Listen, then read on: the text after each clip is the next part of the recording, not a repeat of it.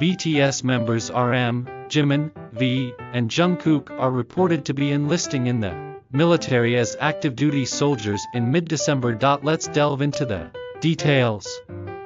On the 29th, Star News reported that RM and V are scheduled to enter a training center in a rear area on December 11th, while Jimin and Jungkook will join a frontline training unit on December 1-2th. In response to these reports, Big Hit Music, the agency of BTS, stated through multiple media outlets that confirmation is difficult.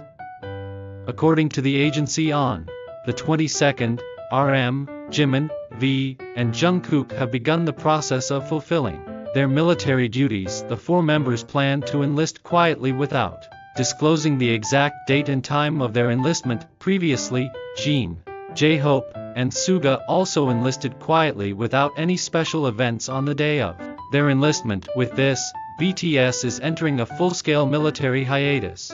Until now, RM, Jimin, V, and Jungkook have continued their individual activities, including releasing solo albums. After the news of the start of the military service procedure was announced, Jungkook shared through the fan community Weverse, "In December, I start a new journey that I will be leaving your side for a while for military service," conveying his enlistment news. He added, "While sharing this news, I feel heavy-hearted but also warmed by the precious memories with Army. 1 year and 6 months is a long time that I cannot be selfish, but I promise to return to the stage, more grown and mature than before."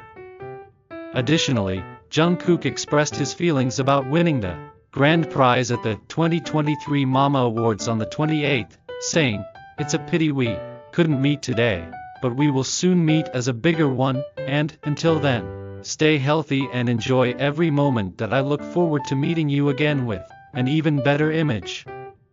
Meanwhile, Jimin and J-Hope enlisted in December last year and April this year as active duty soldiers and are currently serving as instructors in different divisions' new recruit training units. Suga has been serving as a public service worker since September. That's all for today's news.